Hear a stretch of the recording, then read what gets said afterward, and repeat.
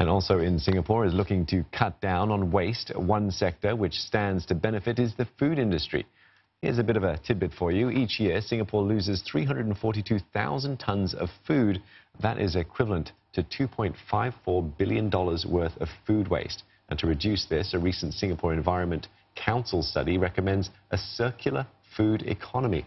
And we have the council's chairman, Isabella Loh, with us tonight to help us understand that. So, Isabella, a circular food economy? Explain. I'll just explain that very simply. It's like closing the loop in the water. You have a thing called a food circular economy in the same like for like.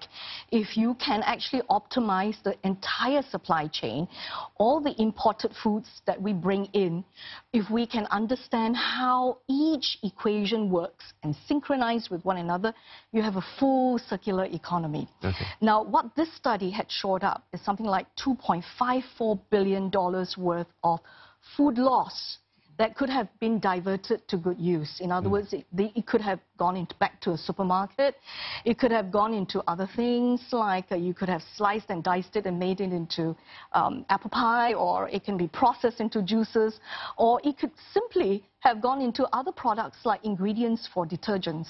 So what we are trying to advocate is actually a new term called a fourth food basket. So it creates new economy, new jobs, new opportunities, and new innovation. Okay, so you said food loss, but where is this food loss coming from? A lot of it is actually to do with very poor handling. I'll start off with that.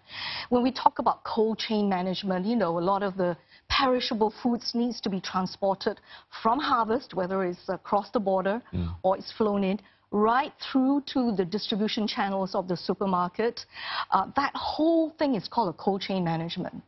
Unfortunately, in Singapore, it's a bit disjointed as what the study had showed up.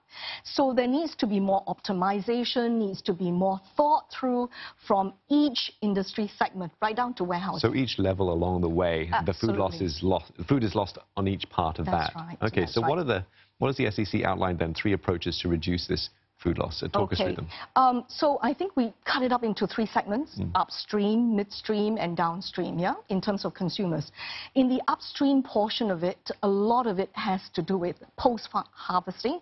So a lot of standards maybe need to be applied to some of the handling of the distributors that bring it in.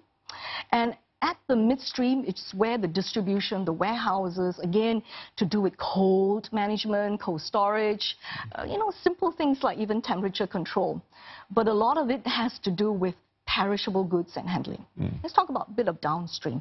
The downstream at the consumer end, we did a survey at the fridge. Yes, we did a 1,000 survey to find out what was going on. And in fact, people's fridges. That's right. And we found that the waste there, at unconsumed waste, is talking about something like 10%.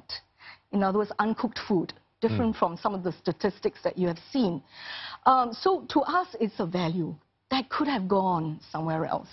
So on the unconsumed end, we also we showed up that actually 20% of our people, not bad, are very good shoppers. In other words, what's a savvy shopper? They really plan in advance. And more importantly, they actually do come up with a shopping list. And they shop more than once a week, which is something that's quite new. Everybody would think that if you shop once a week, it would be optimal. Actually, no. Actually, if you shop a little wiser, it would be a little bit more than once a week to get it right. Ah, okay, so that you don't overbuy and then you run the risk of having perishable food that you can't eat in time. Absolutely. So anyway, that's the whole economy, is to unlock this $2.54 billion worth of food loss that's left on the table. So that's you're talking about sort of efficiencies then, and making sure that the system, you know, works sort of in unison with each other. Yes. The study also suggests that Singapore could be a hub for transforming food into products as well.